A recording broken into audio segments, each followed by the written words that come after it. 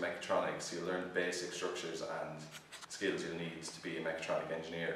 In year one, you'll learn the basic fundamentals of the maths, the mechanics and the electronics needed. In year two, you'll apply those even more and move up another step, whilst also learning about computer networks and programming. In the third year, you'll have a project that you'll have to design and construct while learning even more integrated skills in computer networks and programming. With this degree, you can go into such fields as medical device industry, which consists of making parts and machines used in hospitals. The basics of mechatronics is that it merges electronics programming and mechanical engineering into one topic that can be used in a variety of industries. The reason I chose AIT engineering is because for their reputation of having up-to-date mechanical and electronic courses and their variety of equipment to be used in labs.